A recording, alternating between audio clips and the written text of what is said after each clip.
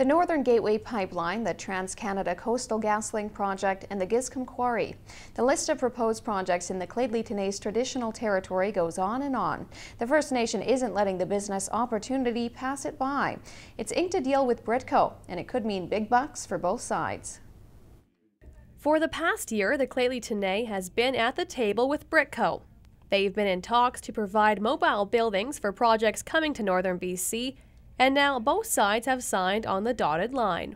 Definitely, it's right at the doorstep of Lheidli T'enneh, and it's basically up there for the taking. Britco builds work camps, mobile homes, and construction site trailers. The First Nation signed a memorandum of understanding that would see its share in the company's revenues. It's one of the first of its kind in that everything that Britco does in their traditional territory will be revenue shared with the First Nation.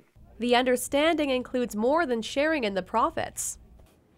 It'll benefit us through jobs and training, and it'll also help Britco in terms of getting to know our partners and sharing information and that with the different proponents that we do have.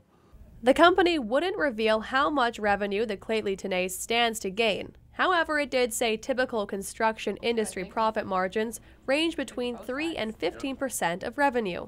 10% of our workforce in British Columbia is Aboriginal. There will be opportunities in everything from transportation, in everything from management, construction, on-site construction, off-site construction. There'll be some trades and skills training opportunities as well. And I think with some of the industry that's being proposed for the traditional territory, those would be definitely the spin-offs to try to capitalize on some of those opportunities. The Lheidli T'enneh's traditional territory spans 4.3 million hectares across northern BC. With plans for major projects across the region, the First Nation plans to be ready to capitalize on the boom.